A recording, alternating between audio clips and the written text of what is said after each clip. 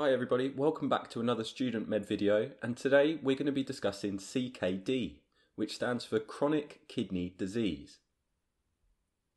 CKD is a decrease in renal function, and it is permanent and often progressive. There are a wide range of causes and risk factors that lead to the development of CKD.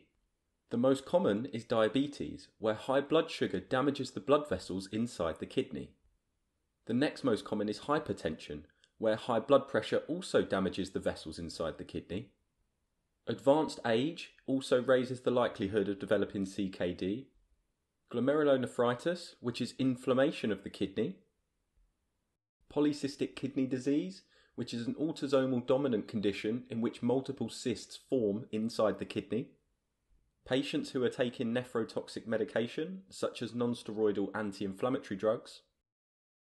And smoking is also a risk factor for developing CKD. A patient with CKD may present totally asymptomatic. However, other patients also report symptoms of pruritus, which is itching, edema, particularly of the ankles or the wrists, hypertension, nausea, muscle cramps, and also pallor. To investigate whether or not somebody has CKD, we would do a range of tests. First on the list would be a blood test. We would look at the patient's U's and E's and determine their estimated glomerular filtration rate. To confirm a diagnosis of CKD, we would need to perform 2 tests at least 3 months apart. This ensures that if there is a drop in their estimated glomerular filtration rate, that it's not acute in nature. We would also perform urinalysis, where we would look at the albumin to creatinine ratio, in which we can determine the presence of proteinuria, and we would perform a dipstick test to look for the presence of red blood cells in the urine. Finally, we would also do some imaging.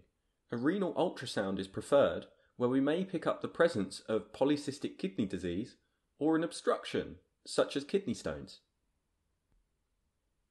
So let's take a look at how we would determine how severe a patient's CKD is. To stage a patient's CKD, there are actually 2 components. We need to determine the G-score, which is based on the patient's estimated glomerular filtration rate, and we would need to determine the A-score, which is based on the albumin to creatinine ratio. The G-score can be either 1, 2, 3A, 3B, 4 or 5. Where a higher G-score indicates a lower glomerular filtration rate. A G-score of 5, which indicates a patient's glomerular filtration rate is less than 15, is also called end-stage renal failure. Now let's take a look at the A-score. The A-score can be either 1, 2 or 3, where a higher A-score indicates a worsening level of proteinuria.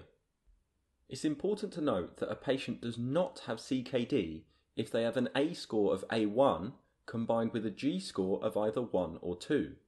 And this is because as we age, our glomerular filtration rate will naturally fall in absence of any kidney pathology. So let's take a patient with an estimated glomerular filtration rate of 52 and an albumin to creatinine ratio of 15 milligrams per millimole. We would say that this patient has CKD stage G3A, A2. Let's take a look at some complications associated with CKD. Many patients have anemia due to the decreased release of erythropoietin, and some people also develop renal bone disease, which is due to a combination between the hyperphosphatemia and low serum levels of vitamin D. If you'd like to check out the exact pathophysiology behind renal bone disease in CKD, then check out my other video linked in the description. Other patients with CKD may also develop cardiovascular disease or peripheral neuropathy. Finally, let's look at how CKD should be managed. The main focus revolves around preventing the worsening of renal function, and this can be achieved by reducing hypertension, either through ACE inhibitors such as ramipril, and also making lifestyle changes such as losing weight if the patient has a high BMI. We also want to optimize the patient's blood sugar, which can be achieved by either starting or changing their diabetic medication, And if the patient's CKD is secondary to glomerulonephritis, then it's also important to treat the glomerulonephritis, which is achieved through a course of corticosteroids. The other area of management revolves around treating complications associated with CKD. So for patients with anemia, they will be given iron tablets or an iron infusion, along with EPO injections. For those with renal bone disease, they will be advised to decrease their phosphate intake and also be provided with a vitamin D supplement.